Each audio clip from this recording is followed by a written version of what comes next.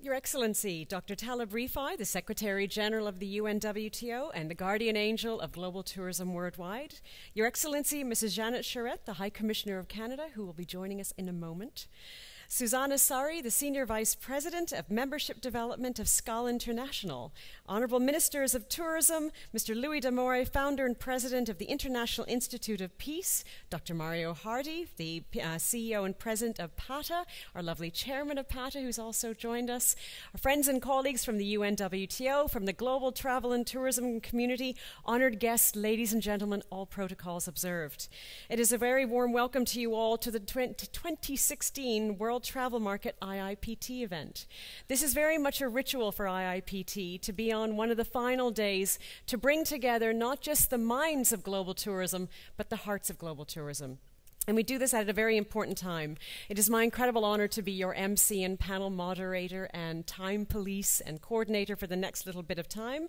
Because as we all know, this is an event that has a remarkable ability to, in many ways, take all the busyness that we all experience at WTM and recenter not just how we think about world tourism, but how we feel about it. And as a result, the responsibility that each and every one of us have as leaders in our own worlds across the tourism world itself. Importantly, it's making sure that, as Dr. Rifai always says, we turn that 1 billion plus opportunity of travel and tourism into a responsibility that we all hold dear. Making sure that that responsibility is lived out so that we don't create 1 billion plus challenges to what tourism can do. We actually have to make sure that it mobilizes, ultimately, the ability to connect people with peace around the world. Today, as we look at our world and all of its realities, we come together with increasing awareness of the fundamental need to be able to look at our industry as a source of light at a time when there's a lot of darkness out there. It's a chance for us to look at why this industry matters as one of the only industries in the world that gets strangers to connect, that brings people and places together with a quest to find a common understanding, and really identifying the fact that as much as we've said it for years and years that tourism is a vehicle for peace, we see it every day now with the changes that happen in the last 24 hours, in the last 24 months. We need this industry to help people of difference find that we're all the same. We have the same values, the same aspirations, the same desire for a better tomorrow, wherever we call home and to whomever we invite into our homes to understand how we live and why we look forward to tomorrow. The next hour is going to be a very special time because, ladies and gentlemen, we have come full circle. We are celebrating this year the 30th anniversary of the IIPT. IIPT featured in this year's World Travel Market with a very special milestone, and it is a very special gentleman in the front row who we have to thank for that, Dr. Louis D'Amore. And you can't have a more appropriate person than the person who literally has love in their name. So he is our champion, and today we celebrate 30 years. We celebrate the moment on the eve of what is a remarkable opportunity for all of us in global tourism. Next year is the year in which the UN system worldwide, so every single UN agency across the world, is going to be focusing on tourism. And at the end of last year, it was declared that 2017 is going to be the United Nations International Year for Sustainable Tourism for Development. So every single UN agency, coordinated by the UNWTO, is going to be focusing on our industry. What that means is that we have 365 days of opportunity to get our message out, to get people to understand why this industry is about so much more than just the tourists. It's the impact that it has at economic levels, at social levels, at environmental levels, and importantly, at spiritual levels. This is our chance, and every single person in this room has to squeeze every moment out of those 365 days to make sure that we are playing our part in building our industry and helping and delivering the United Nations Sustainable Development Goals. The IIPT in this year's session will highlight the progress made in tourism as a driver of peace and sustainability over the last 30 years, and the vision of industry leaders for the future. How do they see the next 30 years? How do we work through it to make sure that sustainable tourism is healthy tourism, for everyone, not just the tourists, but the places and the people where those tourists travel. IIPT takes particular pride in the fact that the concept of sustainable tourism was first introduced at the IIPT First Global Conference, A Vital Force for Peace, which took place in Vancouver in 1988. The IIPT subsequently pioneered a number of early initiatives towards its implementation. It was involved in the first Code of Ethics and Guidelines for Sustainable Tourism. IIPT is behind the first international study of models of best practices around tourism and peace. The first international conference on sustainable tourism was in Montreal in 1994. Today, our dear founder and president of IIPT, Dr. Louis D'Amore, will be using this coming together to announce a very special reunion that's going to take place next year, the IIPT 30th Anniversary Global Summit, and plans for the 30th anniversary year as a whole. What is the IIPT going to be doing to squeeze those 365 days and make them work for tourism as we all work for peace? Within this is a very exciting news about the fact that there will be a conference to be held in September of 2017 in Montreal, Canada, with the full support of the UNWTO under the theme of building a sustainable and peaceful world through tourism. But we will get into more of that later, because rather than hearing my voice, you need to be able to hear the voices of the leaders who are going to take us into those next 30 years. So none of you anyone who has plans on retiring in the next little while, we're going to make you reconsider that, please.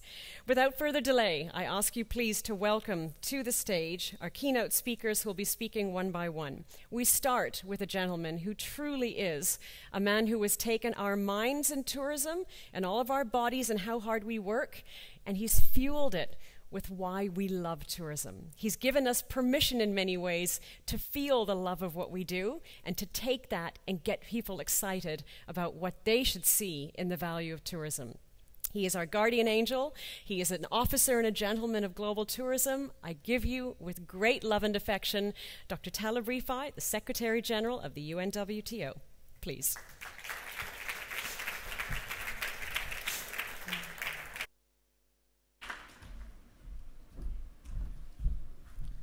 Thank you so much, Anita. You're always very kind.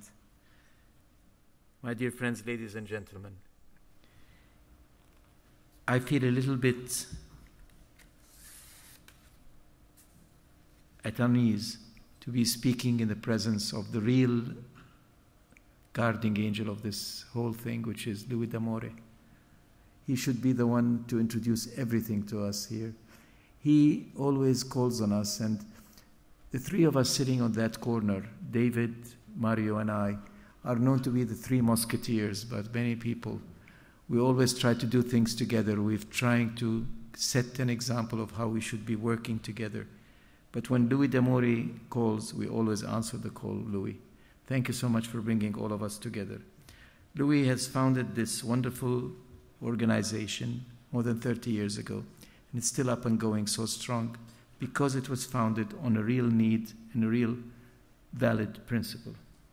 Let me also welcome Janice Charette. I'm not sure if she's here already. Not yet, on her way. And, of course, David and Mario, my co-partners. Susanna, Saari, I just met you. I've heard a lot about you, and I'm very glad that we'll be sharing the stage together. But, dear friends, it's an absolute pleasure to join you to celebrate IIPT 30th anniversary. Let me congratulate the Institute for their leadership and their tireless work in placing peace at the heart of tourism agenda.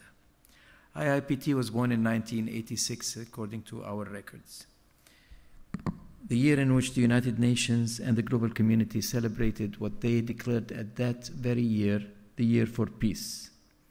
Over the past 3 decades, this organization has been at the forefront of promoting opportunities for building more peaceful society through tourism. It has managed to do one thing that we have always believed in at UNWTO, which is not to only talk about and promote and try to raise awareness about how to support this industry, which is important, but rather what can this industry do to support other aspects and other factors and segments in life that can make this world a better place.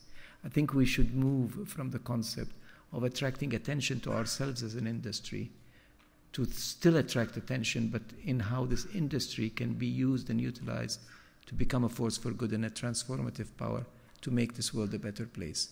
That is a fundamental transformation that needs to be done, and it's a fundamental concept that was realized by Louis d'Amore way 30 years ago.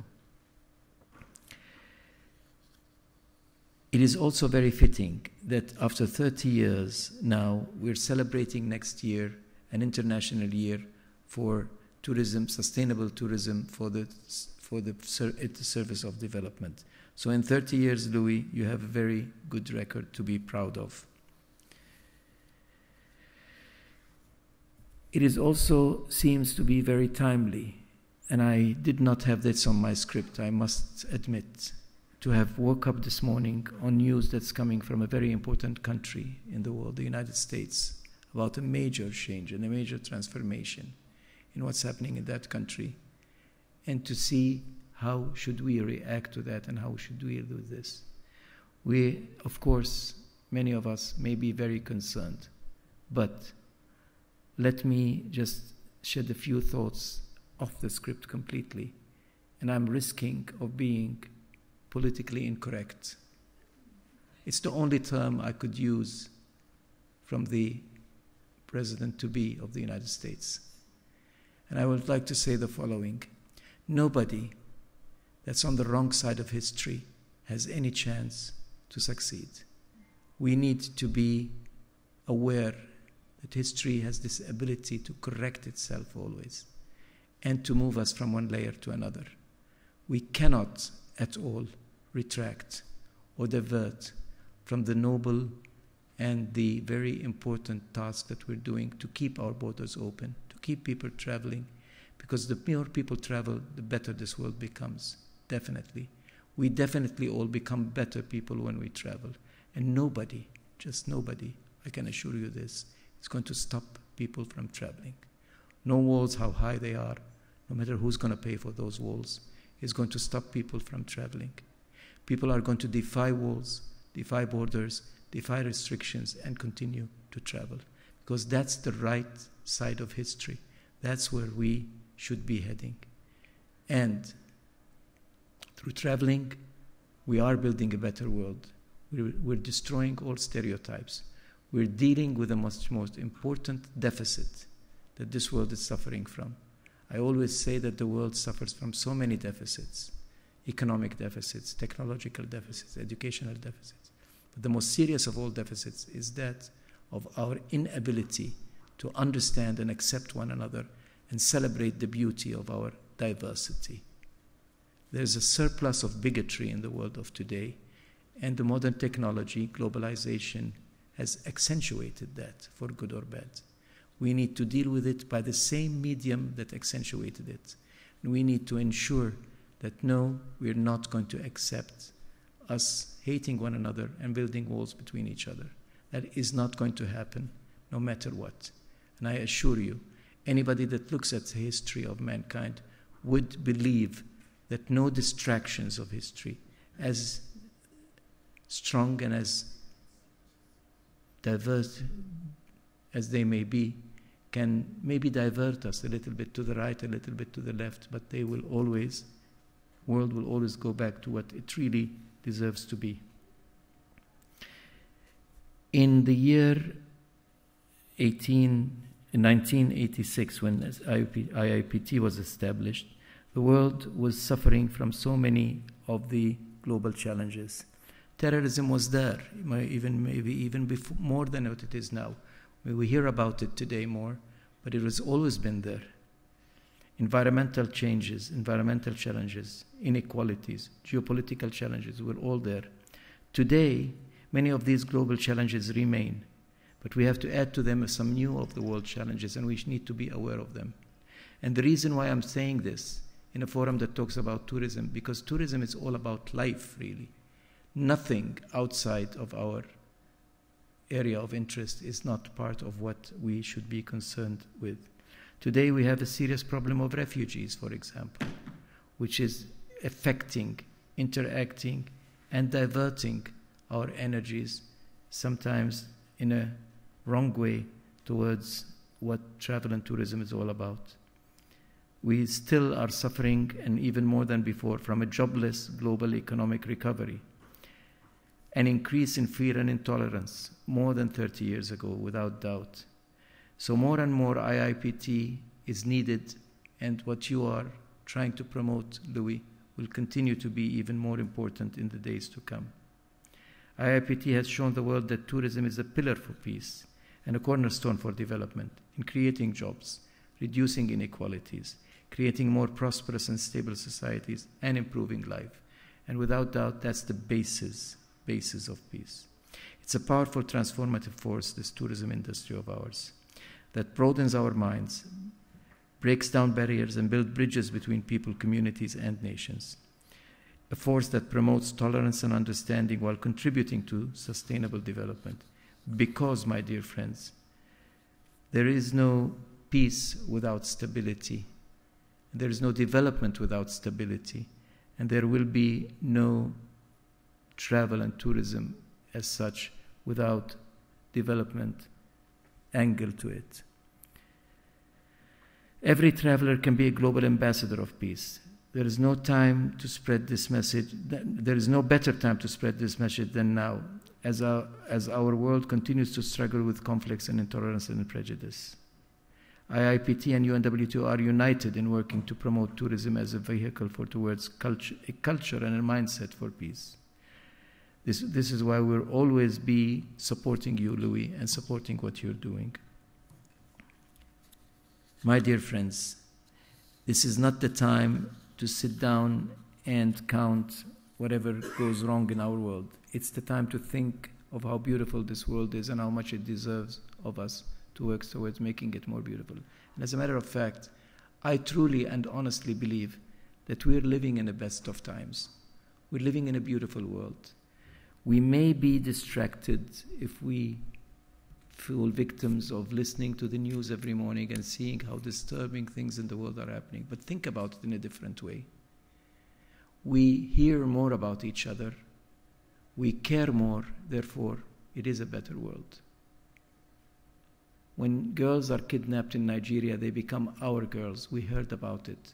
They are part of our problem. When an earthquake hits Japan, Ecuador, or Nepal, it hits each and every one of us. We hear more, we're connected more, we care more. It is a better world. And it's a world that deserves all our giving, all our attention. It's a life that's worth living. Let's count our blessings. Let's move forward. Let's move with hope, optimism, because our industry is one of smiles, hopes, and optimism. This is the nature of our industry. Let's all work towards it. Let us not ever fall victim of pessimism and be distracted by the negative news, because to me, to us, they're just news. Thank you very much.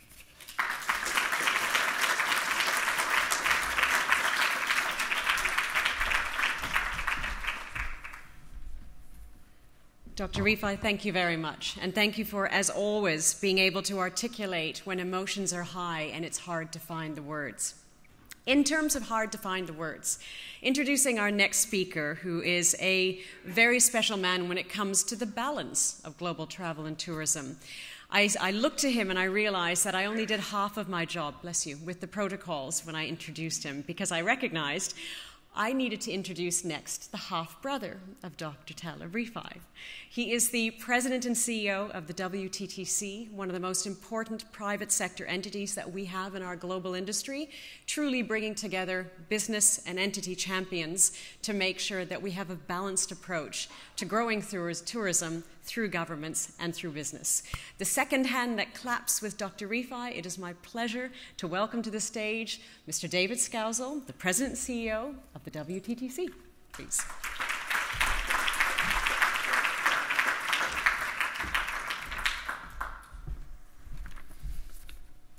Thank you, Anita. Thank you, Louis, for your kind invitation to be here.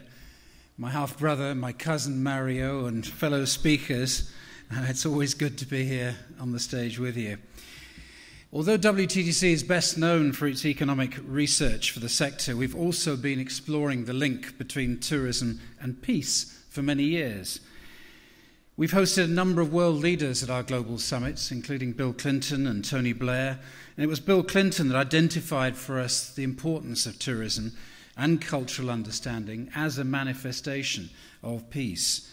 At our inaugural Asia Summit in Seoul, Tony Blair picked up the theme, summoning the spirit of President Kennedy, which talked of tourism as a driver of peace, security, and understanding. Free movement of people is one of the founding principles of the European Union. The more people travelled, the greater their understanding of different cultures. The more understanding, the less chance of war, the less chance of political conflict, and so much has changed since 1900. Intellectually, it's always felt right that tourism should be considered as a driver of peace. The anecdotal evidence felt compelling, but we wanted to see if the actual data told the same story. So we teamed up with the Institute for Economics and Peace, which publishes annually the Global Peace Index, and together we considered the correlation between peace and tourism across 106 countries over a period of about 8 years. Comparing tourism data to the Global Peace Index showed there's a clear link between more sustainable tourism and more peaceful societies. And peace is not just the absence of violence and war. It thrives on the existence of attitudes, the institutions and structures that create and sustain peaceful societies. Positive peace, as we call it, consists of a number of areas which are fundamental to peaceful societies: a sound business environment, free flow of information, high level of human capital, an equal distribution of resources. And it's in this area that the link between tourism and peace is strongest. Countries with a more open and sustainable tourism sector have higher levels of positive peace. Our study showed that tourism can and does contribute to peaceful societies. It also showed that for this positive relationship to exist, the practice of tourism has to be open and sustainable. And this is not just about numbers, it's about how tourism is developed, managed, and delivered. More tourism does not lead to more peace. Better tourism leads to more peace, and better tourism is sustainable tourism. This is the message that we now take to government leaders. In the last 5 years, Secretary-General Rifai and myself have visited over 80 heads of state to communicate directly with presidents and prime ministers the benefits of travel and tourism. And as well as describing those economic benefits and those job creation benefits, we're increasingly telling the human story, that this sector is indeed a driver of peace and sustainability. At our global summit earlier this year in Dallas, ocean campaigner Fabienne Cousteau said, "I look forward to the day that there's no sustainable tourism, just tourism." So we need to redefine how we think about tourism and tourism growth, and that redefinition needs to have sustainability at its heart. And we need to constantly ask ourselves the tough questions, not just to ourselves, but to everybody that works around us, the CEOs, the government ministers, businesses, local authorities. How do we deal with the impacts of climate change? How do we ensure that positive impacts are spread widely and the negative impacts on our industry are minimized? And how do we deal with destination management in the future, where tourism potentially can overwhelm destinations? And how do we make sure we have the systems in place to cope with 2 billion international travellers? One of the biggest challenges for the future of travel and tourism, and for all those involved in ensuring that it is sustainable, it's engaging everyone in this agenda. To make a difference, we need to inspire everyone. That's one of the reasons that WTTC has its Tourism for Tomorrow Awards program. These awards represent the very best, the gold standard in sustainable tourism, recognizing environmentally sustainable operations, the protection of culture and natural heritage, social and economic well-being of local people in travel destinations around the world. Taleb has talked about the implications of the election in the US. I think when you stand back and look at this, the early days of the Obama administration, it took the industry some time to make the US administration understand the impact of travel and tourism in that country, both for jobs and job creation. The advantage we have with the new president-elect is he actually comes from our industry. He runs hotels, he runs leisure operations. He has an understanding already about our industry. And in some of his public statements in his speech of acceptance this morning, he was talking about the need to build infrastructure, to build airports, to build rail, to build road networks. So I'm sure that when he puts people around him in his administration, we will see a very smooth link between one administration and another with regards to our travel and tourism industry. And finally, let me pay tribute to the International Institute for Peace Through Tourism for its inspiring work over the last 30 years. Louis D'Amore has done amazing things. Today we're talking about peace and the sustainable tourism, subjects which have been at the heart of IIPT agenda for longer than most other organizations in the world. Today, every tourism business is committed to improving the quality of the environment, the preservation of heritage, and fostering international understanding. Today, the world's travel and tourism leaders are personally committed to making the world a better place through the integration of the UN's Sustainable Development Goals across all of their operations. 30 years ago, few people had that vision, so we all owe a tremendous debt to Louis and his team for their groundbreaking work over these years. And finally, there is a human side to tourism. Travel and tourism brings people together. It puts a smile on people's faces. It alleviates poverty, provides employment across all levels of society, and in some of the most remote places on earth. It fosters respect and understanding. It truly does make the world a better place, and it certainly makes the world a more peaceful place. Thank you.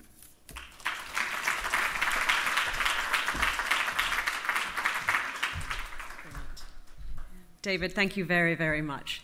It is now my great pleasure, despite how your feet are hurting and how tiring WTM has been for its running around the tourism casino of the world, and as much as you're thinking, this has been a very demanding few hours, it is my pleasure to introduce to you someone who I think is probably the hardest working person in the room right now. She is the beautiful High Commissioner of Canada, who, as you know, that specific office has taken on a particular value in the last 24 hours to the point that your website has crashed, apparently. And I can say that as a Canadian who's holding my passport tight. But it is my great pleasure to introduce to the stage Her Excellency, Mrs. Janice Charette, the High Commissioner of Canada. Madam, we welcome you.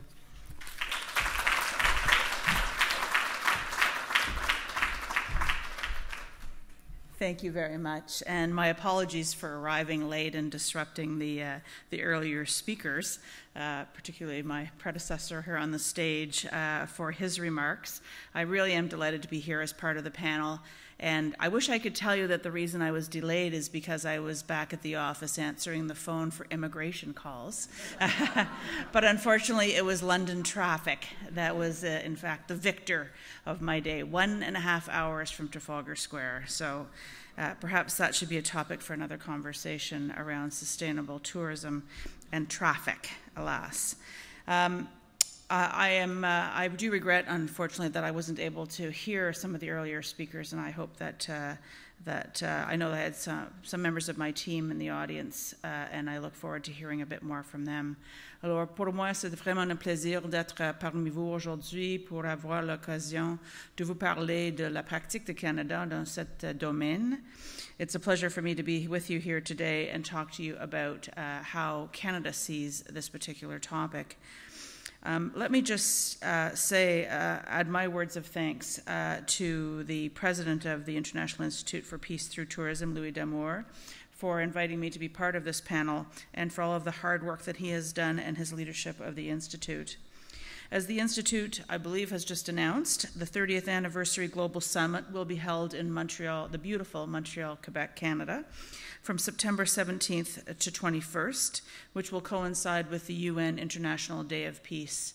And is there ever a more fitting time for this kind of an event? We are absolutely delighted to be able to welcome this conference back to Montreal. Some of you may know that Canada and the Institute have strong links dating back to when the Institute was founded in Montreal in 1986 during the UN International Year of Peace. In fact, Canada played host to the first Institute Global Conference, which was held on the West Coast in Vancouver in 1988, and the second Global Conference held in Montreal in 1996. As well, in 1991, on the Institute's 15th anniversary, and in the year Canada celebrated 125 years since our birth and Confederation, the Institute organized the Peace Parks Initiative across Canada.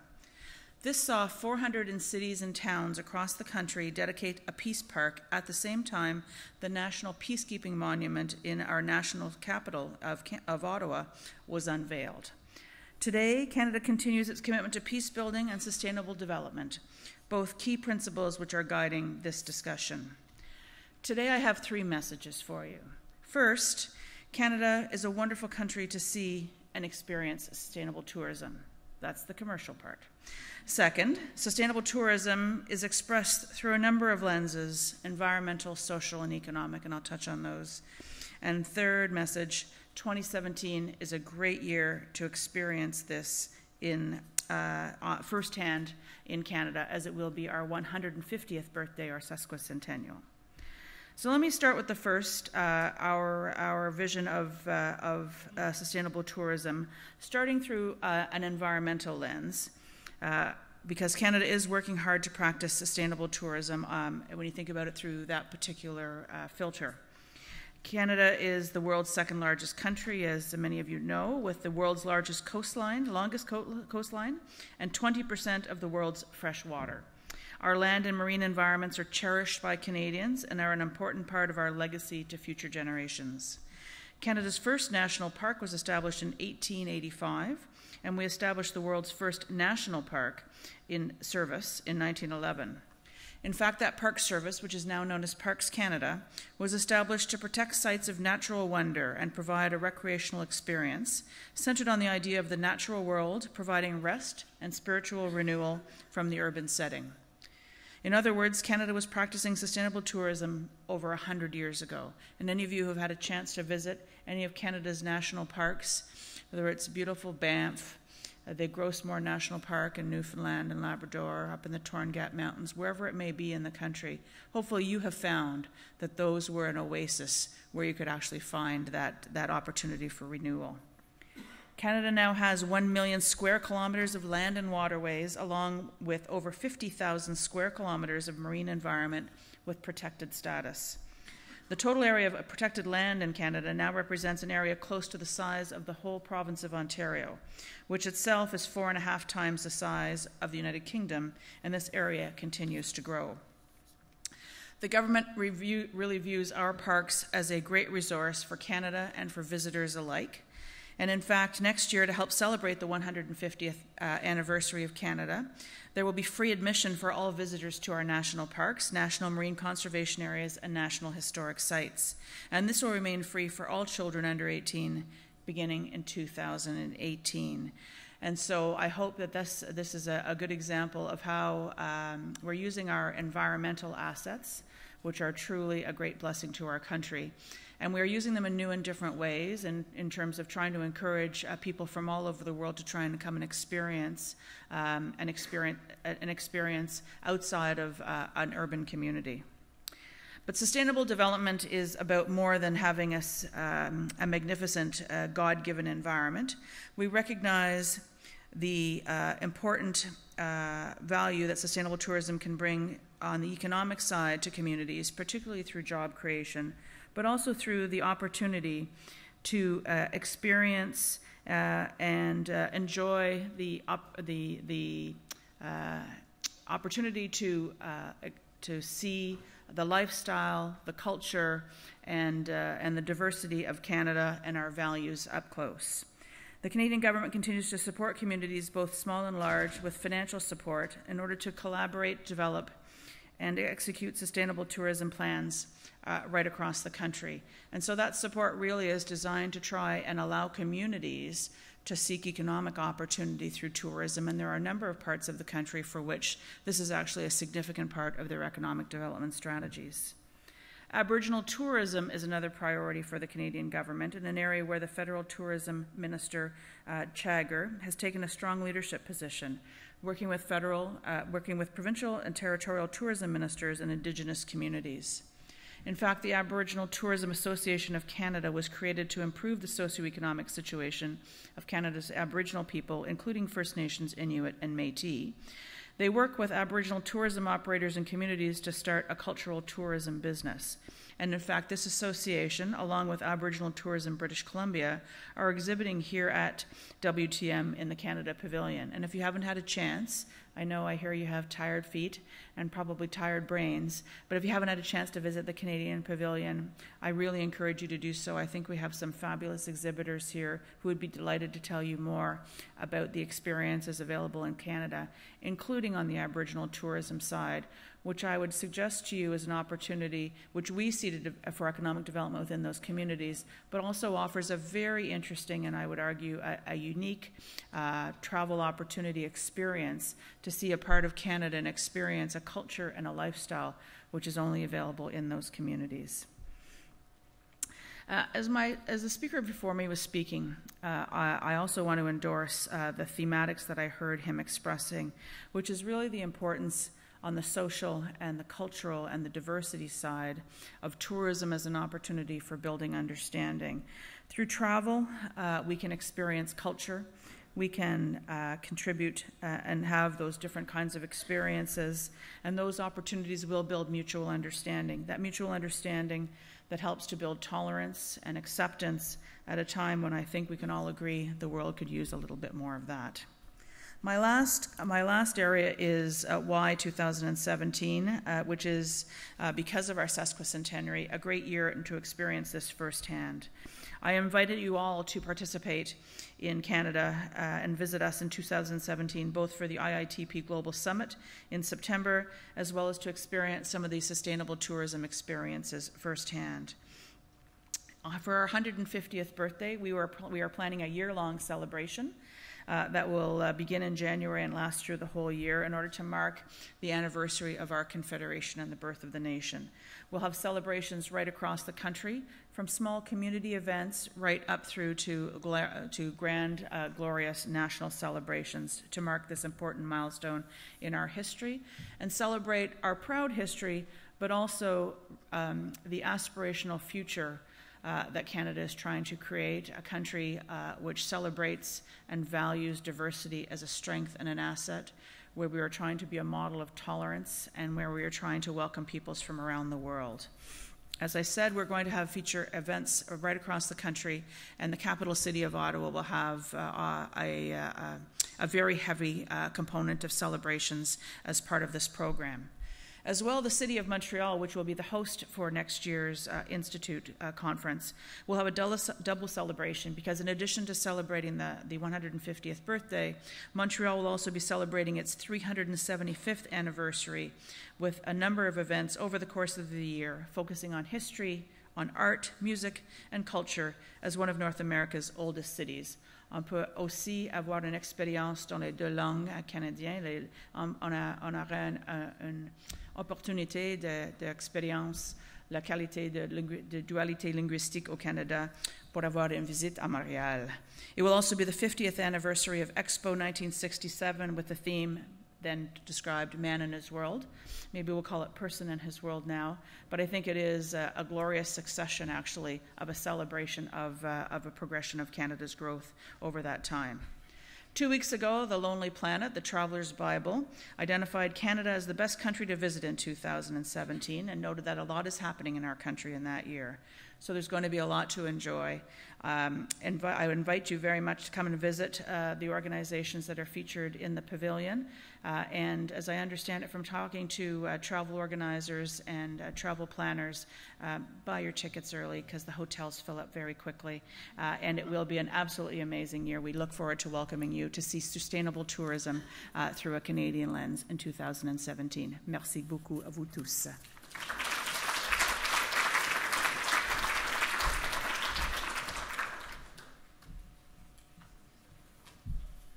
Your Excellency, thank you very, very much. If there's anything that we understand about peace, it's the importance of words. and making sure that we don't apply labels to people that strip them of their identity, of their dignity, and of their respect. We use words now like refugee, which loses the courage and, again, the dignity of the people that these represent, migrants. One of my least favorite words in marketing has become millennial, because we take away the fact that we're just making a generic statement about people who happen to be a certain age. And there's one person in particular whose heart's starting to probably pump a little bit because he gets nervous when I introduce him. He's proven that being a millennial has nothing to do with age. And I'm not saying you're old, I'm just commenting. But it's actually about a mindset, because he is the most gadget-connected, truly youthful, youthful hearts I've ever met in the tourism industry. Ladies and gentlemen, I give you the millennial mindseted Dr. Mario Hardy, CEO and President of PATA.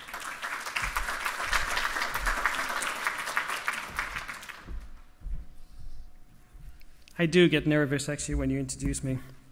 There's some inside stories which I won't share with you today. Your Excellency, Madame Charette, bonjour.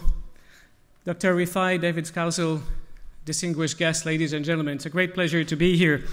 And I think there's a reason why Anita always put me at the end. She knows my speeches are very short, and also that I share personal stories that kind of become a norm of my different stories I share with you. So I'd like to do the same thing today and actually share something a little bit personal. And I'll start with a quote. Don't ask me where I'm from, but where I'm a local. This is a quote from a lady called Tai Selezi, a Nigerian photographer and writer. And this represents me very much.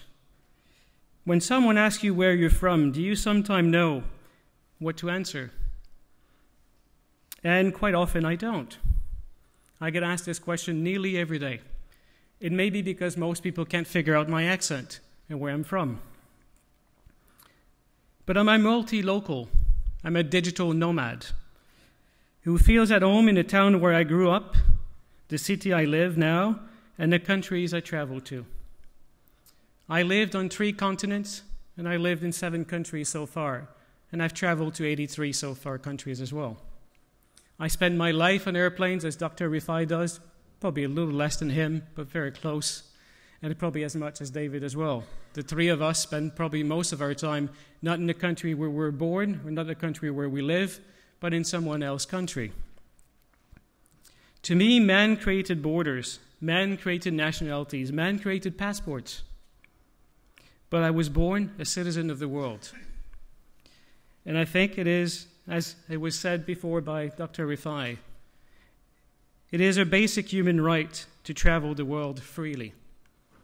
When I hear words of walls being built, when I hear words of visa enforcement, it makes me nervous, because I want to continue to travel the world. I want to continue to travel and discover this beautiful world of ours. When I was a child, my mother subscribed to a club, the Explorer Club. And every month, she would take me to see one of a movie, and an explorer would actually come and talk to us all about all the beautiful places that he actually visited. He would introduce us a new culture, a new country.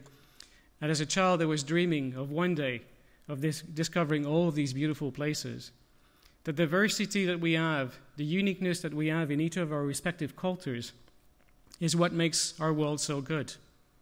I'm a better person because I travel. And I borrow these words from Dr. Rifai. But I truly believe I am a better person because I have traveled so much. So I'd like to encourage all of you to continue to explore this beautiful world that we have, to continue to travel, to continue to encourage people to travel.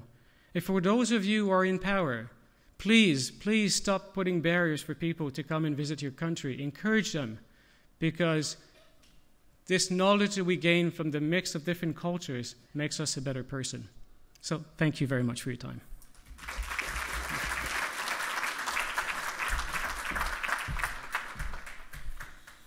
Mario, thank you very, very much. Interesting, because Mario said that he's going to get the last word, and he knows me very well, but he also knows how much I love his wife.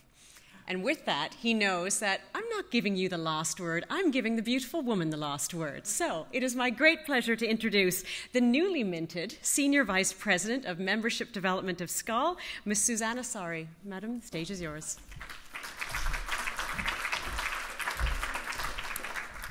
Thank you, Anita. Dear ladies and gentlemen, I have to say I'm very nervous now. I feel very small. I'm 6 feet, 180 centimeters, but I feel small and humble after all these great speakers before me. Ladies and gentlemen, Skål International, are we going to get the picture that I send? Will it be shown? I'm not sure. Skål International is a professional organization of tourism leaders around the world, promoting global tourism and friendship. And I think friendship is a word and concept that is ageless. We are basically the only international group that unites all the brands of travel and tourism industry, and our members are industry managers and executives who meet at local, national, regional and international level. The cooperation with IIPT and Skål has started almost 20 years ago, actually more than 20 years ago in 1994, and we have come together as partners for a series of projects, the first and foremost of which is the IIPT and Skål Peace Cities, Towns and Villages, which was launched in 2013. Its aim is to promote peace from village to nation level. We're also working together in Expedition 196, where Ms. Cassie de Pecol is now visiting 196 nations in 3 years, and Skål has been very root level operator in this project, so we always try to help her when she comes to a particular country or region. Okay, here we go. I just came back from our 77th World Congress, which was held in Monaco less than a week ago. And you can see a picture in the background from the Sustainability Awards ceremony, which we held on Sunday, the 30th of October at the Grimaldi Center. Following the United Nations Declaration of 2002 as the Year of Ecotourism and the Mountains, Skål International launched the Sustainability Awards in the same year to highlight and acknowledge best practices around the globe. The Sustainable Tourism Awards, while highlighting the best practices in tourism around the world, also serve the purpose of acquainting the world with this concept that puts emphasis on the importance of the interaction of the physical, cultural and social environment, the traveler's responsibility and the need to active community participation for sustainability. I'm not sure if you know, but any company from the public and private sector, NGOs and government agencies worldwide are welcome to submit an entry in one of the 9 available categories. And those categories are tour operators, rural accommodation, urban accommodation, transportation, countryside and wildlife, marine, community and government projects, major tourist attractions, and educational institutions, programs and media. And in the picture, you see the winners in 8 categories this year. And I'm actually very glad to say that there are 2 Canadian winners in the group here. If I just quickly tell you who these people are, we had winners from Andaman Discoveries in Thailand, Hotel Verde in South Africa, Simian Lodge Community Projects from Ethiopia, Biosphere Expeditions from United Kingdom, Pennicott Wilderness Journeys from Australia, Maya Kayan from Mexico, Assiniboine Park Conservancy from Canada, and Community-Based Tourism Vietnam Project also from Canada. So very global in this respect as well. And for next year, as Anita was saying, and we all know the UN theme year, we are looking forward to launching an extra theme award as well, but we are still working on it, so I don't exactly know what it will be yet. I would like to end with the note that Skål International will continue promoting its core value, which is friendship. Our Amical, as our founding members in Paris in the early 30s put it, we truly believe that via friendship starts understanding that will lead to peace. Thank you very much.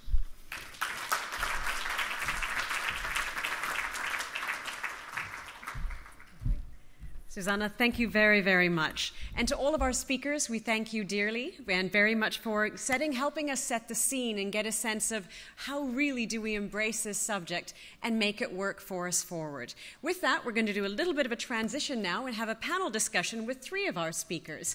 Please may I ask to join us back on stage, Her Excellency from the Janice Charette, the High Commissioner of Canada. Madam, if you can please take one of the seats, that'd be fantastic. Susanna, can you also please join us back on stage? And Dr. Mario Hardy, I'd be very grateful.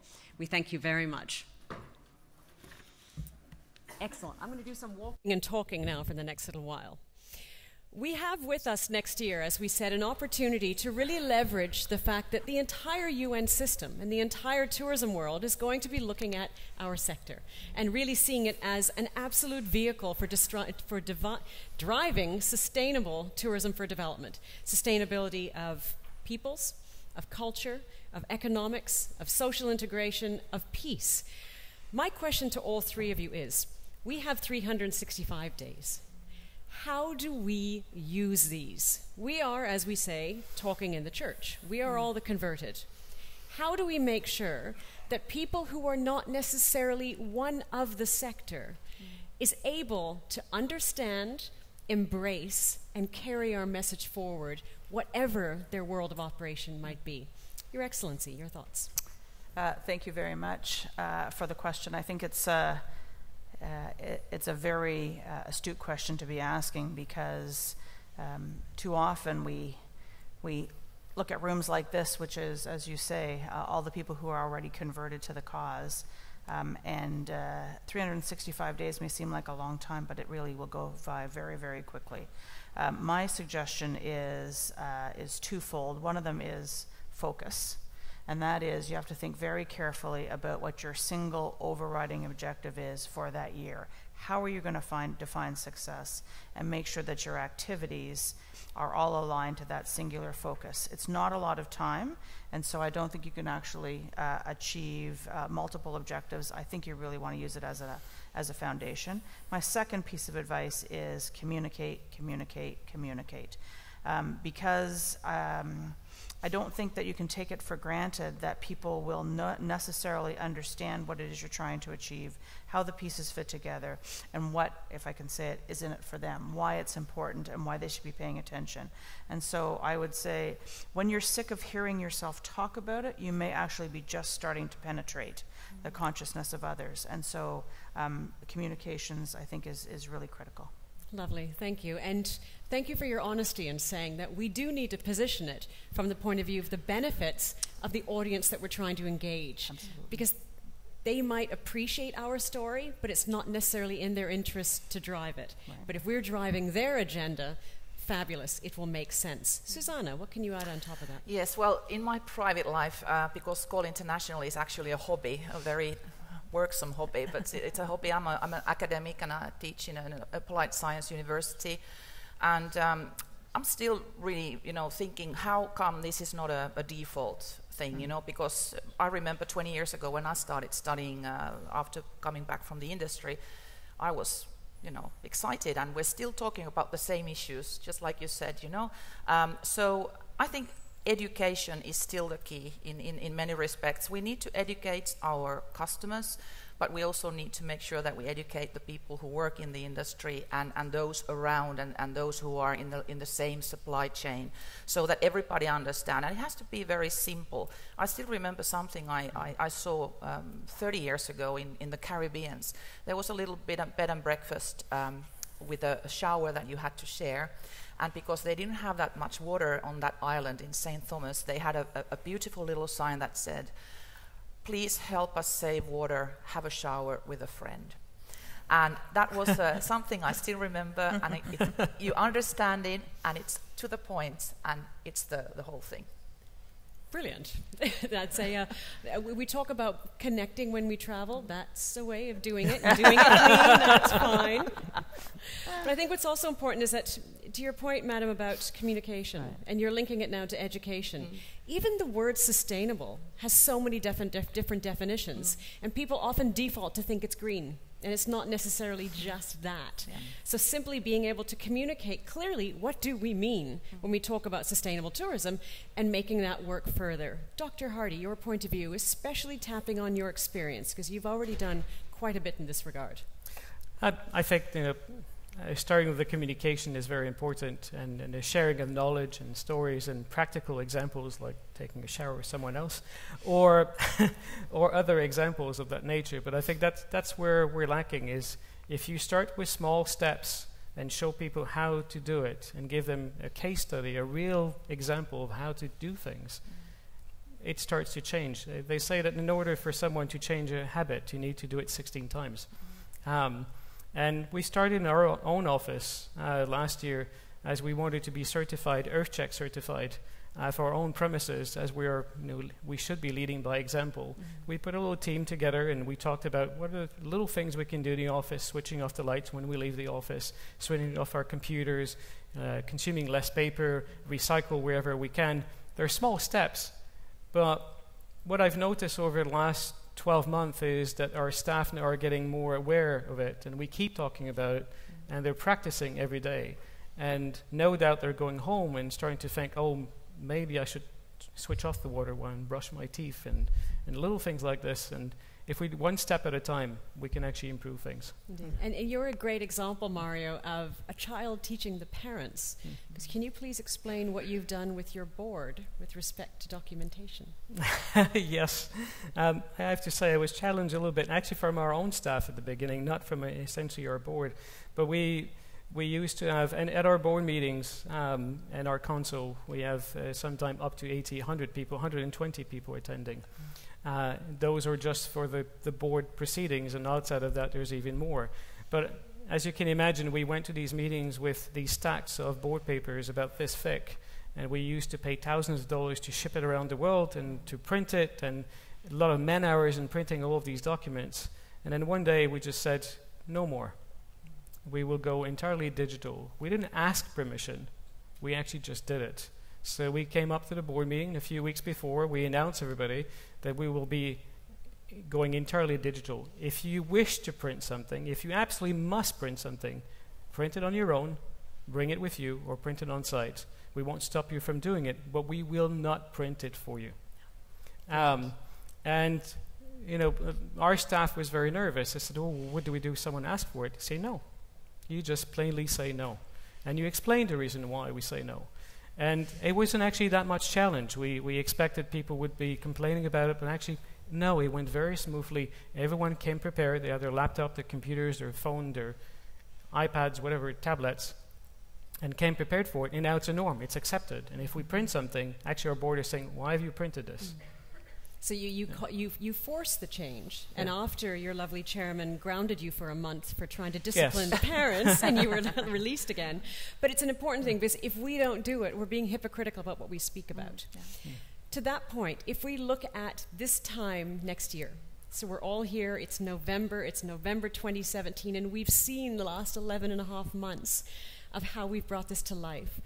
For each of you, what is the critical shift you want to see in the world per se's understanding around tourism and the value that it brings? What's the one critical shift that you can say, it worked? I'll start backwards. Mario. When we talk about sustainability, most of us, I would say the majority of us, would actually think of the environment.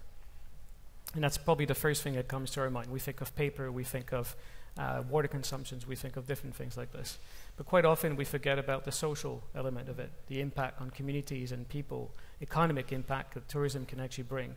And to me, that is actually equally, if not even more important. That's the first driver. And to include diversity, to include everyone, to make it inclusive when we talk about tourism, to show leaders within our sectors and leaders of the world the importance that tourism can actually bring to a country, to peace, to better understanding of each other, to developing economically in certain regions. And if you allow me for just a few seconds to share a story. We started about 4 or 5 years ago a project in the region of Sapa region in Vietnam, which was an initiative driven by Capilano University in British Columbia, a community-based tourism project. And jointly with PATA, the PATA Foundation, the charity foundation, we started to actually work with a local community called the Red Zou, the lady that wears these red pillows on their heads that seems to be very heavy.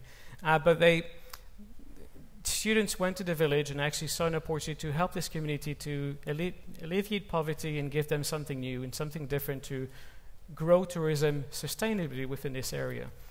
The first year, the students actually talked to the ladies in the village, because it's a matriarchal society, ladies are the leaders, to explain to them what tourism was all about.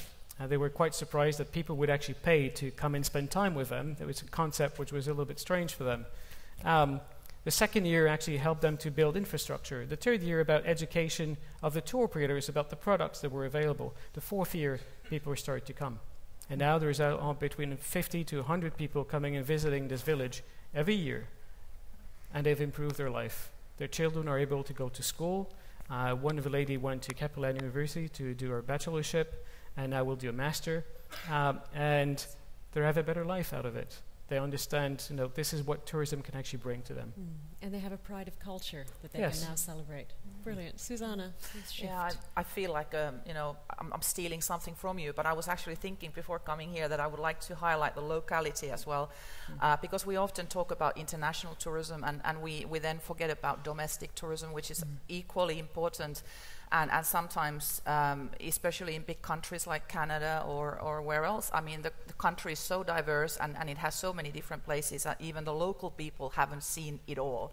And so I think we're still playing with this idea what next year will bring in terms of maybe a new award, but I think it could be something that highlights that local aspect, maybe that domestic aspect of tourism, which is very important, and how I know in international travel, living the local is one of the slogans already, so I think we should somehow highlight that as well. Brilliant. I must say, because technically you were living sustainable tourism because you just recycled one of Mario's ideas. Yes. So that works. That qualifies. Your Excellency, please. I think I'd like to kind of think about it from the consumer perspective just for a moment. And I think it would be great if at the end of 2017 we'd look back and we would think that as part of how consumers look at their travel experience and how they make decisions and selections about where to spend that discretionary dollar, that in addition to seeing beautiful places, eating wonderful food, that they would put a value on the choice of actually a cultural experience, an opportunity to learn about a different culture, to learn about a different society that will help to actually kind of enrich their outlook on the world. I think that would be a huge step forward. And that's the perfect word on which to end this very brief, very quick discussion, that whoever people are in this whole process, own it. Right. And own it for the year and let it go on beyond that itself. Right. Ladies and gentlemen, please thank our panel for this quick little conversation. And clearly, in Susanna's great sharing, if there's anything you do in 2017, if you can only do one thing, shower with a friend. You can take your seats. Thank you very much.